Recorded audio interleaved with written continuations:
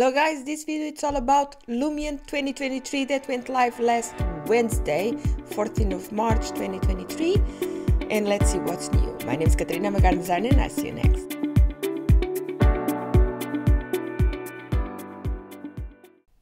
Welcome to another video from Garden Design Tools, and today it's all about Lumion, and it's finally here. Ray tracing is in Lumion. So ray tracing, basically, it's a more realistic tool in terms of 3D rendering that simulates realistic lighting in your scenes. So I was looking forward. Lumion went live on Wednesday. I was so excited and did my first image, and it looked great until I actually start working a little bit inside Lumion. So ray tracing right now in Lumion 23, in my opinion, it's amazing, especially and almost only if you're working with indoors, interiors. If you're an interior designer or even architectural elements, I think it's great news. Not so much for the outdoors. So let's go and take a look about the release notes from the Lumion team, and I think it's coming. It's just a question of right now what you can do in terms of using ray tracing right now, and it has a lot of limitations for the outdoors, especially for water, glass, and any vegetation that has moves. So any trees, anything that moves with the wind, you're not going to be able to use it or to see the effects of this technology in your rendering. So if you're working in the outdoors with a garden like I am, this is a big, well, let's just say that I was so excited about it, and I just went, it's like an inflated balloon, So, but I think it's coming. It's just that right now the technical limitations are quite a lot. So let's see. This is just, I put this in the notes of this video. This is from the Lumion team and the articles about all the release notes about this new update. And it was a big thing. It is a big thing. It's just right now there is a lot of limitations for the outdoors. Let me just say that the program right now, the software, is normally 30 gig in terms of weight when you install it. Right now it's 63, I believe. So it's almost the double of space you need. So objects, animated objects, it's a technical limitation in ray tracing. So it is, like this says here, they are working and is in their roadmap, let's say, to remove some of these technical limitations, but there are certain constraints in integration of ray tracing pipeline and Lumion rasterization engine. They say that it will require further updates. So this new update from Lumion 2023, it's going to be easier to update. So that's a good thing as well. So these updates will come more frequently than the previous editions. So in objects, animated objects, trees and animated characters are not converted to the RT engine. This means their shading and reflections may be inaccurate or not displayed. So, trees. So I use a lot of trees. Custom materials feature has been temporarily removed.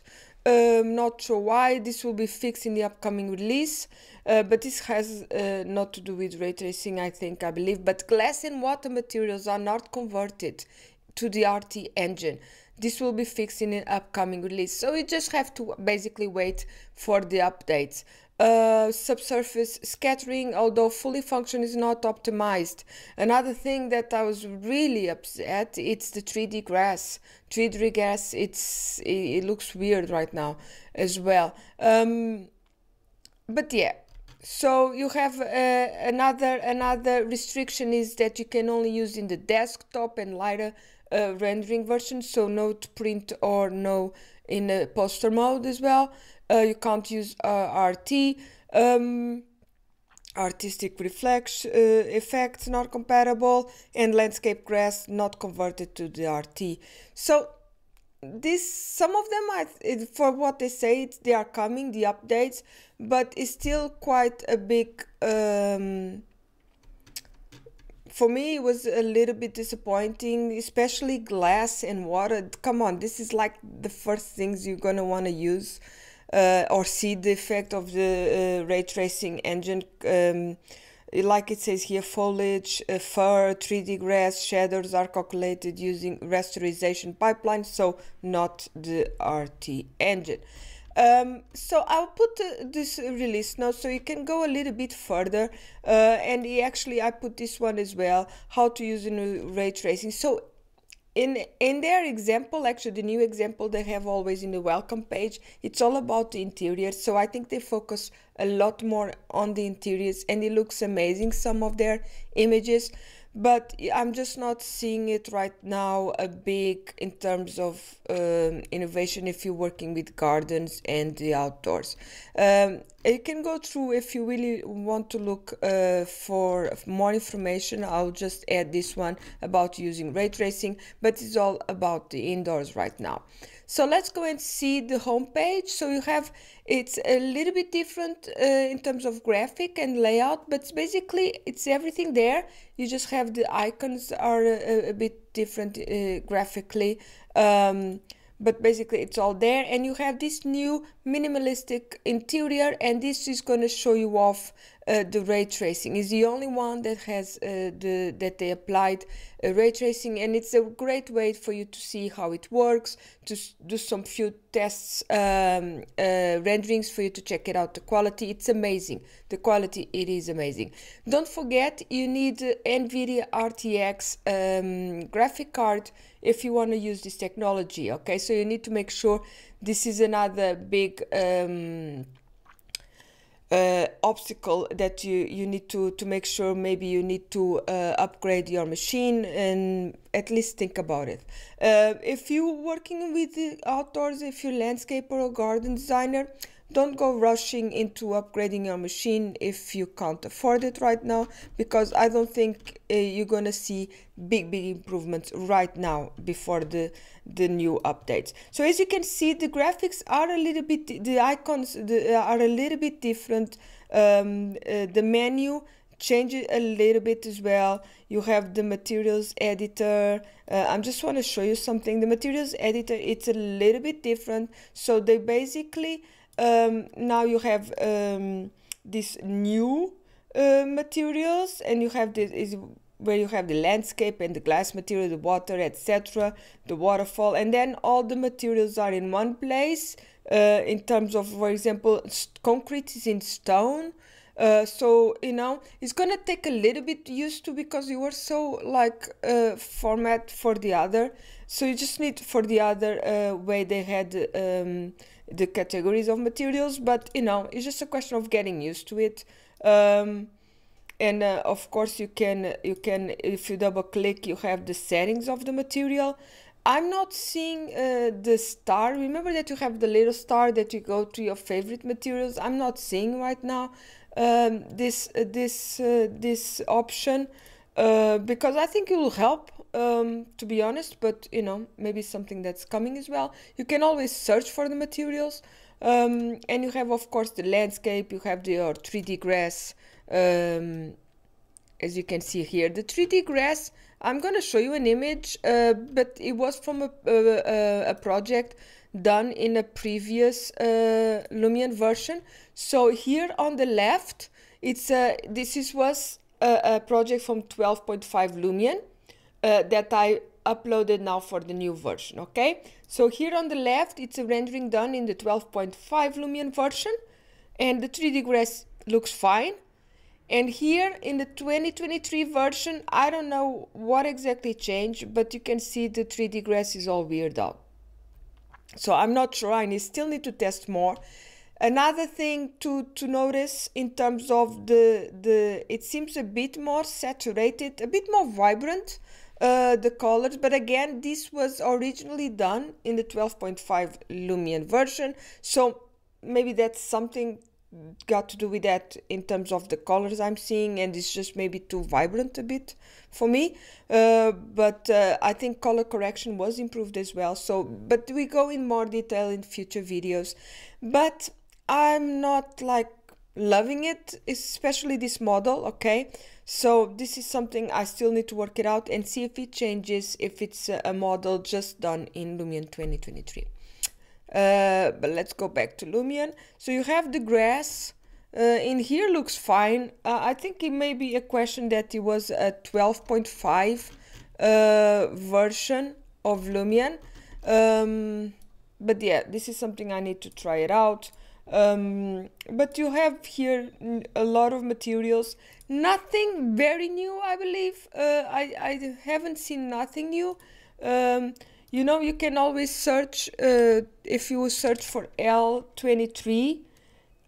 Normally in the models, I believe in the materials as well, it show you the new ones, but here is not showing anything. Another thing I noticed is that they took saturation out of the settings. So this is the new setting. So now you have the texture here, you have relief, roughness, you can put reflectivity, the maps if you want to upload your own materials, pretty cool. Emissive strength, load map, displacement, opacity, it's all here. Subsurface scattering and clear coat, this is a new one as well. But I sometimes I used to use saturation for example, if I wanted to brighten up the colors, if I was uploading a plant, a 3D model plant, but I wanted to saturate a little bit the colors of the flower, I used, but I'm not seeing it right now. I don't think it's here. So you have the, of course, the movement, to offset the material. You have the weathering, so pretty cool. Weathering strength now and type. So this you used to have already. It's nothing changed, and of course the leaves, the spread, etc. So in here nothing changed. I just think that, and they add some things. Of course, the clear coat, it's pretty cool. It's basically, as you can see here, it makes it shinier. It's like you added varnish or oil to your materials, so that's pretty cool. But again, I used to use saturation quite a lot, and it's a bit annoying that they took it out. But yeah, and right now I don't have the favorites tab either, so I'm not sure if this is something they're gonna add soon. Another thing that I was a bit, it comes with the new update. Sometimes things that worked in the previous library in terms of 3D models, you need to adjust them or they don't load really well. So I'm a big fan of building up your library of plants. So this is something I worked with, and I had quite a lot of 3D models plants I've purchased and upload them. I purchased from Backstreet, Tuber Squid, all these websites, and I upload them and add the textures. So it's quite a lot of work, as you know, if you've done it previously. And I have quite a lot of plants that they are fine. So I just had to copy the 3D models from the previous Lumion library to the new one. But I have quite a lot of plants that for some reason are not great, or they don't upload this one is a new one already. The scale is all out of whack. And for example, I have this one, the lobelia, that for some reason they don't the textures of the flowers are not here. The actual flower, as you can see here by the contour in blue, it's here. It just doesn't show the texture, and I've tried to add it again and it still doesn't show. So I need to go and do the whole thing again, uploading the model, deleting this one, uploading all the textures, all this work. So my plant library has to be all redone, basically. Not all, but a lot of them, you know what I mean? So this was something that hurt me a little bit. Some of the plants, they are a bit of, you see, like I'm saying, you have no, this one is cool, this one is good. But some of them I only have like I don't have the flowers. If it's just the actual you see, like this Arbutus unedo, you see, I just have the trunk, the bark, and I don't have the actual leaves and fruits. So you know, I have to redo just check out all my library and see what I have to change, what I have to do it again.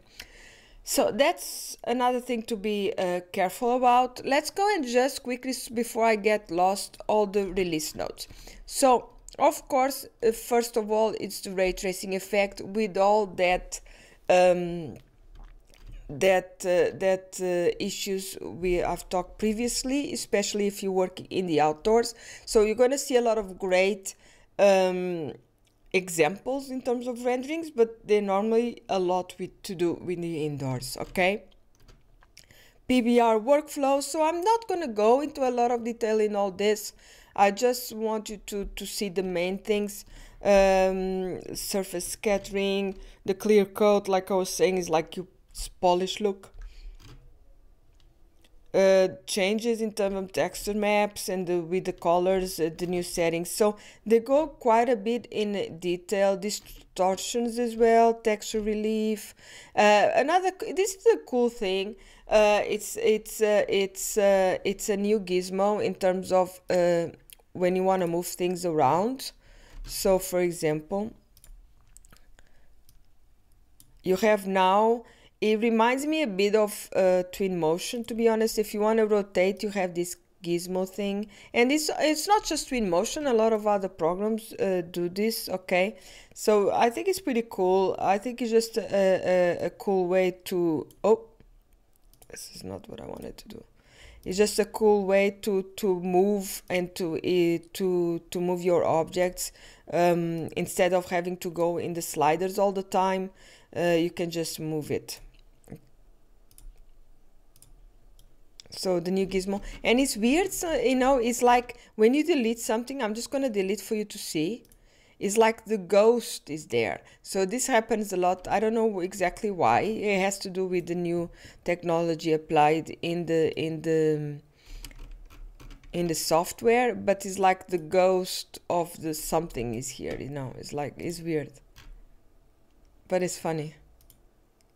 And with more complex things you can see more, especially with plants and things like that. Anyway, let's go back to the list. That gizmo thing is cool, and you have this magnet thing, the auto snap, so it basically snaps against the line easier, and it's pretty cool that you can, it's more quick instead of having to rotate everything.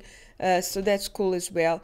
And I just wanted to show you a thing here that I think I can't work with it yet. I don't know what I'm doing wrong, but you know, when you're doing your photo renderings and you want to do the same effect for all the photos. So imagine that you have a first, so you can see here, because it has ray tracing, it's taking a bit to preview the effects. I'm just taking ray tracing out just to show you something. Now, you know, before you have to go to the effects, you do the effects for the first image, and then you go here and you copy the effect list and you go to all the images and you paste. So if you wanted the same effects to all the images, but now you have a master effect list. So you basically can come here, do the effects, and you will apply to all the images. So I tried to do this and it didn't actually work. I don't know what I'm doing wrong. Maybe it's something I'm doing wrong, I'm not sure, but it didn't actually do it. So this is something I need to try it on better. It just, I don't know what I'm doing wrong. And when I'm here in the master effects list, I can't render the images. I need to go to the actual photo and render the image. But this is really cool. So I'm sure they're going to fix this, or I need to work it better. I'm not sure if it's me. But this is pretty cool. This is going to be amazing, because now you don't have to copy paste to all the images. You can do it just in one go. That's really, really cool. So yeah, so this is some of the images I have here, for example, of this model in the photo editor. But anything else, you don't have a lot of new effects except the ray tracing and the color correction. They did some upgrades as well. Of course, you can come here, the saturation I was talking about. But yeah, I'm just gonna take the effects out.